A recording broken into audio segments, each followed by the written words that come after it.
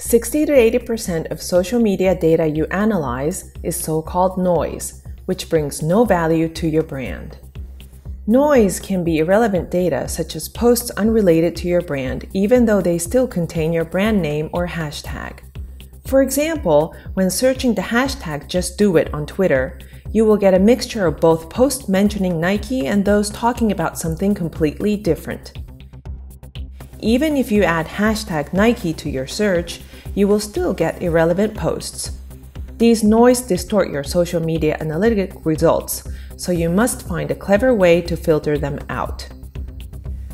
Noise can be bots, which are computer programs acting like real humans.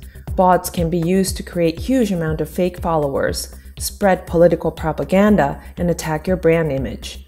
Bots must also be recognized and filtered out of your social media analytics. Despite being a real human user, internet trolls are persistent whiners spamming to your brand accounts to draw attention by saying something provocative, nonsense, off-topic, or personal.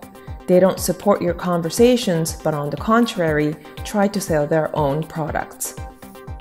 Social media is full of noise, consisting of spammers, brand attackers, and opportunists taking advantage of your content. Make sure you recognize them and filter them out when conducting social media analytics. Or else, you'll be formulating your marketing strategy on an extremely inaccurate and biased data.